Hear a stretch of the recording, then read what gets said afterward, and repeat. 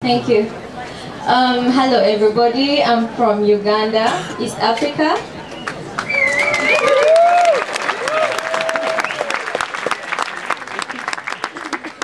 I don't even know what to start saying. My heart melts with so many tears of joy and happiness. I mean, you never understand sitting here and seeing all the people, the three people talking about what people back at home go through. I mean, I'm from a place whereby you can survive without money because you wake up in the morning and you go to the garden, pick something to eat, and you know, I come from a tribe which entirely depends on cattle, and you know, it's a hilly area.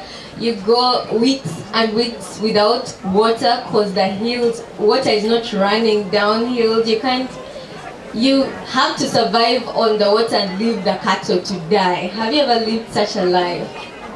Yeah, people here wake up and run to the supermarket. Where I come from, there are no supermarkets. In the shop, it's only soap, salt, basic needs, and you know, there is no such luxury as crisps and nice beer and mineral water, beer, no, they call it beer. Anyway,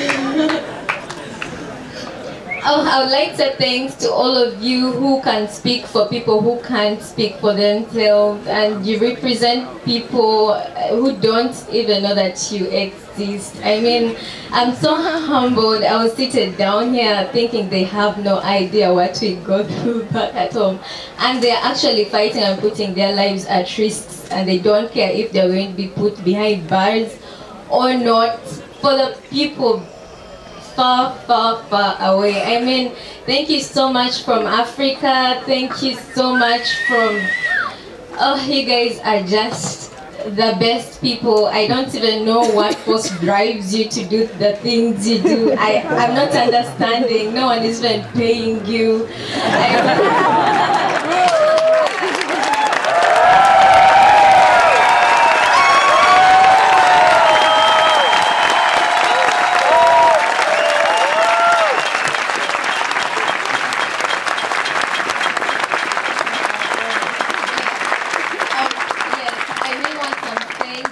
I've just graduated from the university, thank God. I got some money and I went to a town and studied. That's why I'm putting on jeans and all. But you know, there are already children that are depending on me, because the little money that we used to use for education, you use it to buy food. That was not heard about, because you grow your own food, you depend on it. So when there is no rainfall, you can't plant, you know, you have to buy. So education is a luxury for some people now. And something else I wanted to say, I don't even know how to put it, that people in Africa don't even know that COP15 is going on.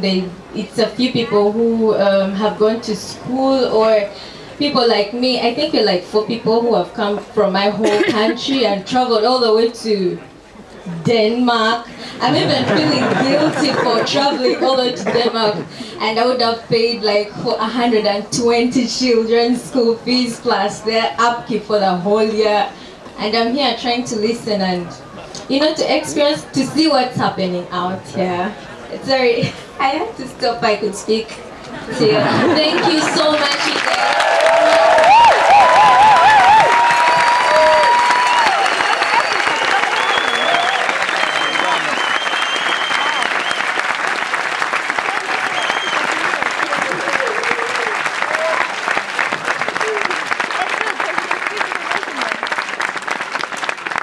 Thank you for reminding us about the love we all have in our hearts for one another and this world.